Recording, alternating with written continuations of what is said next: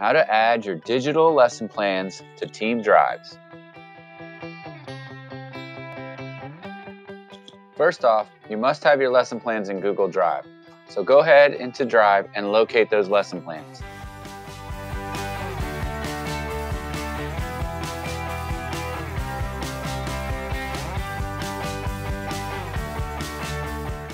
Next, make a copy of your lesson plans by right-clicking on the file and clicking on Make a Copy.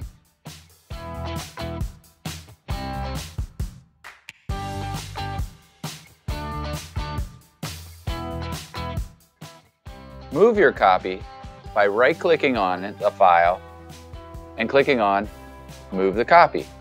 You will have to navigate backwards to get to the Team Drives and then forwards within the Team Drives to find your folder.